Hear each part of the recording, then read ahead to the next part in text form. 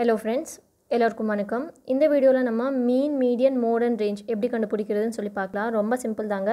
First மீன் கண்டுபிடிக்கலாம். மீன் வந்து எப்படி கண்டுபிடிக்கணும்னா கொடுத்திருக்கிற வேல்யூஸ் வந்து ஃபர்ஸ்ட் எல்லாத்தையும் ஆட் பண்ணிடணும். இப்போ 10 plus 20 plus 30 plus 40 plus 50 divided by எவ்வளோ வேல்யூஸ் இருக்கு அப்படின்னு சொல்லிட்டு டிவைட் பண்ணணும்.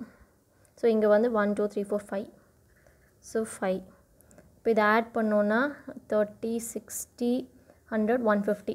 So 150 divided by 5 which is equal to 30. So இந்த ஃபஸ்ட்டு கொஷனுக்கு வந்து மீன் வந்து 30. மீடியன்னா ஒன்றும் இல்லை, சென்டரில் எந்த வேல்யூ இருக்கோ அதை தூக்கி எழுதிடணும். ஸோ இங்கே வந்து சென்டர்னு பார்த்தோன்னா 30 தான் சென்டர். ஸோ இந்த கொஷனுக்கு வந்து மீடியன் வந்து இட்ஸ் 30. மோட் அப்படின்னா எந்த வேல்யூ வந்து ரிப்பீட் ஆகுதுன்னு சொல்லி பார்க்கணும். இந்த கொஷனில் வந்து எதுவுமே ரிப்பீட் ஆகலை. ஸோ இதில் வந்து மோடு வந்து ஆல் ஆர் நோ மோட். ஓகேங்களா. நெக்ஸ்ட்டு ரேஞ்ச் வந்து பெருசாக இருக்கிற வேல்யூ வந்து கம்மியாக இருக்கிறதோட மைனஸ் பண்ணணும். இங்கே வந்து லார்ஜஸ்ட் வந்து 50 மைனஸ் ஸ்மாலஸ்ட் வந்து 10. So which is equal to 40. So இந்த கொஷனுக்கு ரேஞ்ச் வந்து 40. ஓகேங்களா.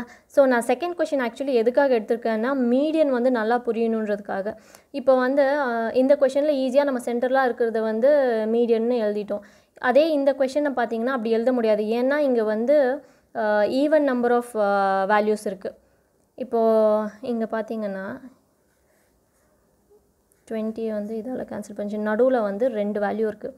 இப்படி இருக்கும்போது நீங்கள் எப்படி மீடியன் கண்டுபிடிப்பீங்க?